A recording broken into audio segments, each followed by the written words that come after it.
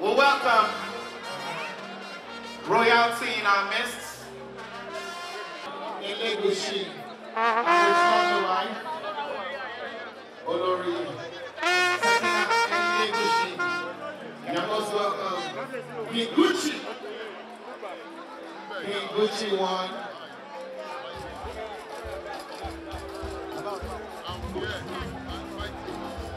Gucci. Olori Ayo.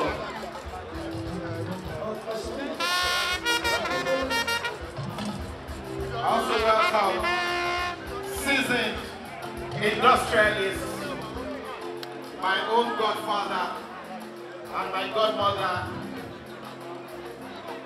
Africa's premier industrialist, Alhaji Dr.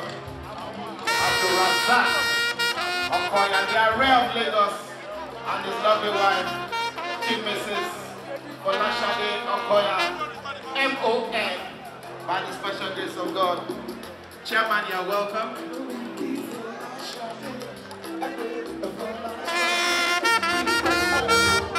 Dr. Tajuddin Okoya, Alaja, you're most welcome as well. Thank you so much.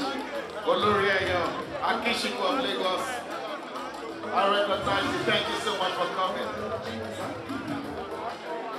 Dr. Mrs. Shadi Okoya, the latest national award. Awardee, M.O.N., you're welcome. Following the foot of Chairman, Godfather, Africa's #1 industrialist, Doctor. You're most welcome, sir. Thank you very much, Alaji.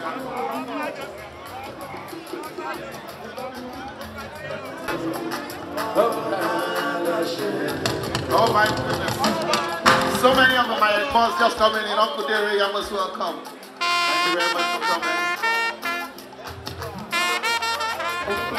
Uncle Aswe Godalo, thank you very much. Mr. Chike, thank you very much for coming.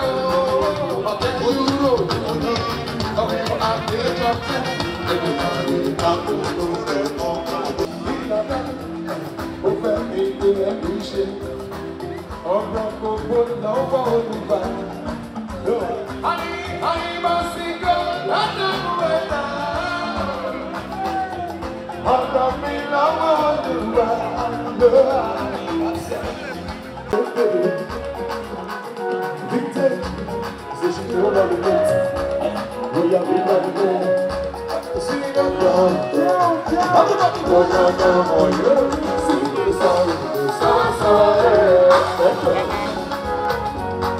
in love, you are in love, baby, I'm big for you. What is that number 9?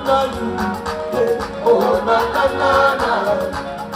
Yeah, say I want, say I two, Akinsiku, everybody bang on me. Shaka shaka, I want to be there. You don't want to come.